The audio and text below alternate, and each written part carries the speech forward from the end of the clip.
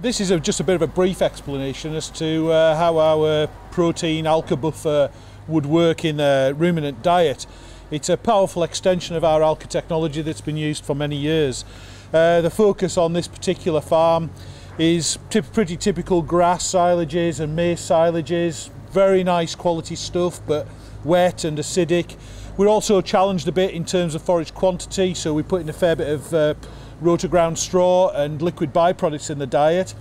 Quite a lot of cereals in the diet and a really nice quality high protein blend. The challenge here is to keep the cow intakes up, to keep the diet moving forward and to make sure that the nutrients are converted effectively into feed. So what we did was we assessed through analysis the acid load from the silages, and we can run that through our Alkalator app to calculate just how much acid load we might be getting from the base diet.